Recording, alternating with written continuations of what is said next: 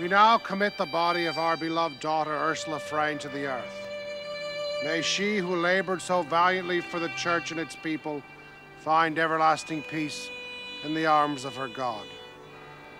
Eternal rest grant unto her soul. This is the story of a great love for a people in exile, of a woman who crossed the world to support the struggling minority of her Celtic clan and discovered another race more severely dispossessed than her own in newly colonised Australia.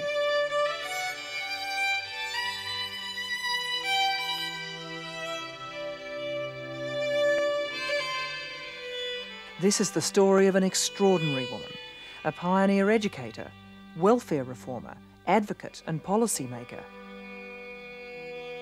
She led a group of courageous Irish women committed in faith to the pursuit of justice and compassion. They were called Sisters of Mercy, and they first set foot on Australian shores over 150 years ago. Her name was Ursula Frayne.